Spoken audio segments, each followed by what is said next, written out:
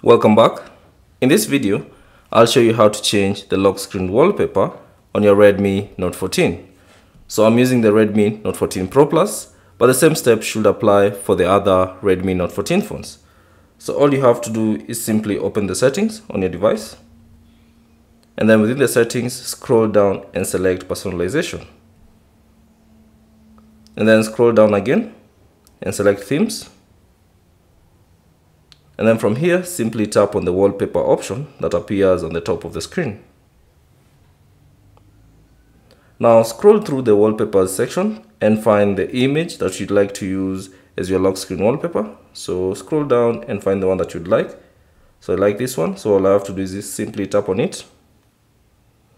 And then select the image you'd like. So you can scroll through the available images and then find the one that you'd like. So if I like this one, simply tap on it. And then I will get to the lock screen customization section.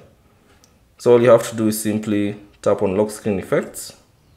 And then now there's a couple of wallpaper effects you'd like to choose from. So there's the original one, there's the blur, the lens, and all the other available options that might appear.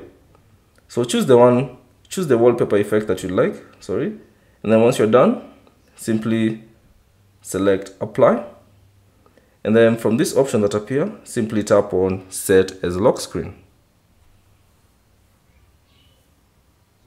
Now once you're done, the lock screen will be applied. And now when you lock your device,